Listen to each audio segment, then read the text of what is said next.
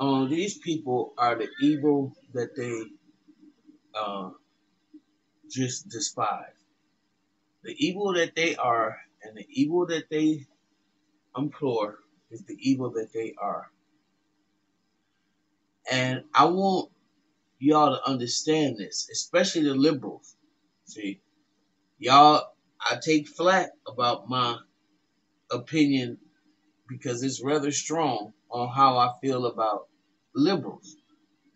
Because I think that they are much more. I think they are much more of a problem than people think. Okay, that liberal ideology that basically is just um, arrogance, pompousness, just put through a blender. That's all.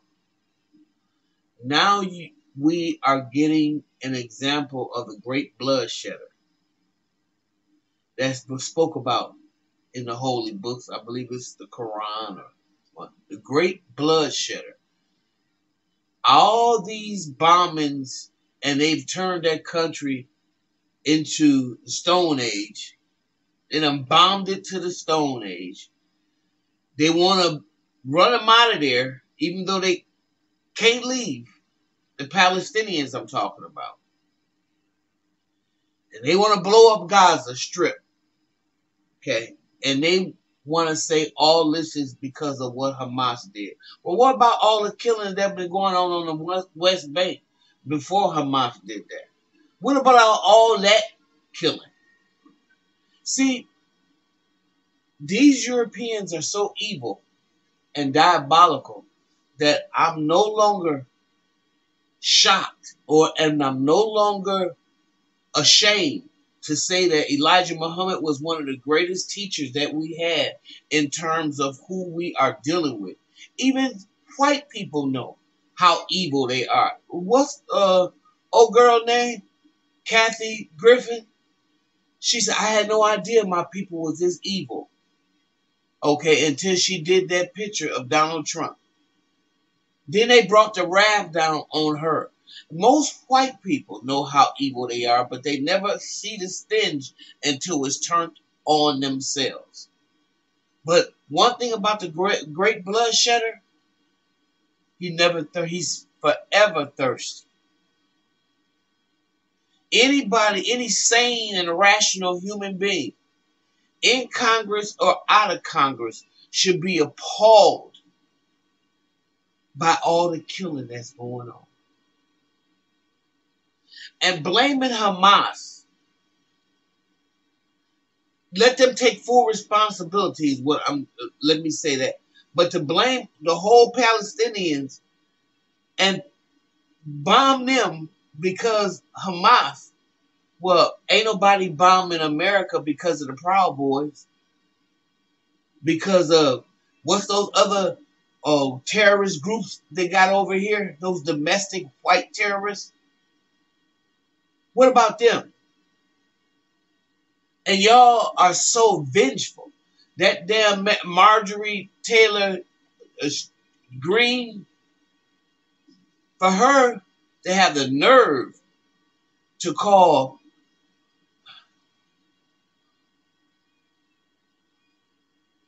Rashida Tlaib an insurrection, the nerve.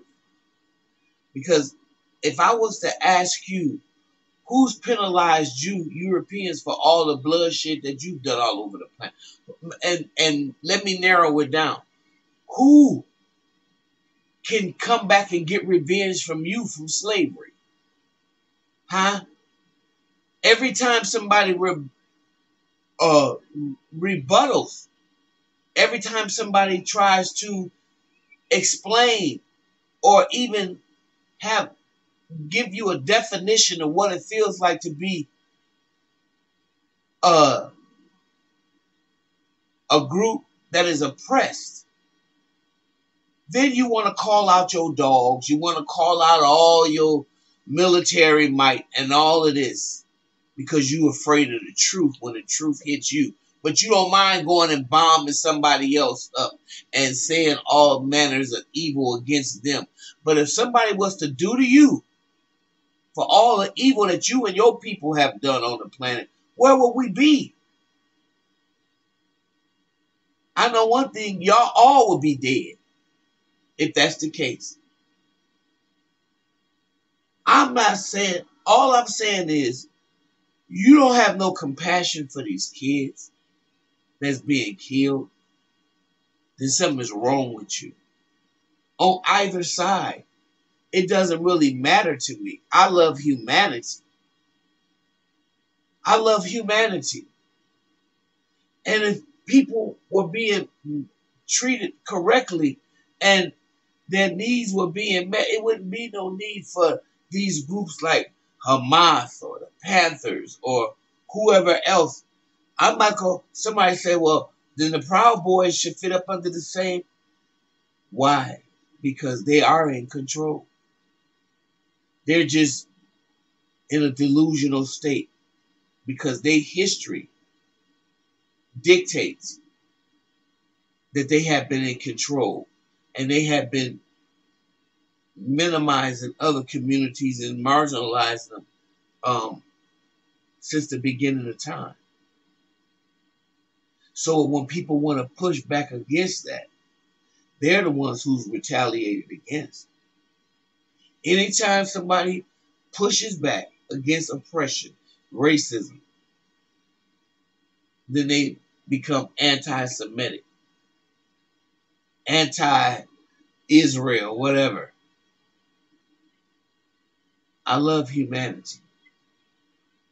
I love humanity. All of humanity. Even the Palestinian. That's humanity. Even the Israelis. That's part of humanity. Even the Iraqis. They're part of humanity. Just like the black and brown people. That's still the human family. Y'all have lost your minds. For those of y'all who want to keep killing alive and don't want a ceasefire, may the same evilness that you pray affects you and your family. That's all I can pray. With that being said, like, share, and subscribe to the video, this vlog. Let me hear your comment. I'd love to hear from you. I'll see you in the next one.